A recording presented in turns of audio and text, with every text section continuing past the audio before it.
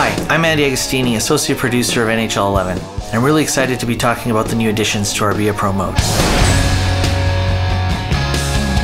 Be a GM this year has some big improvements. The biggest feature we're always asked every year is unrestricted and restricted free agency, which is a huge part of the salary cap rules in the NHL. This includes qualifying offers to your restricted free agents.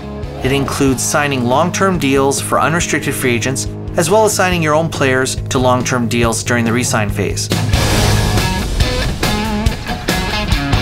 The Canadian Hockey League will be integrated into Be a GM. This league includes the Western Hockey League, Ontario Hockey League, and Quebec Major Junior Hockey League. That is 60 teams from Canada and the United States. That means we have access to all logos and players, such as top prospects like Taylor Hall and Tyler Seguin.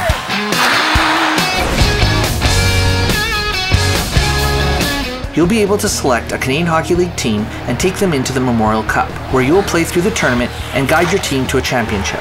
The better you do during the tournament, the higher you will go in the NHL entry draft.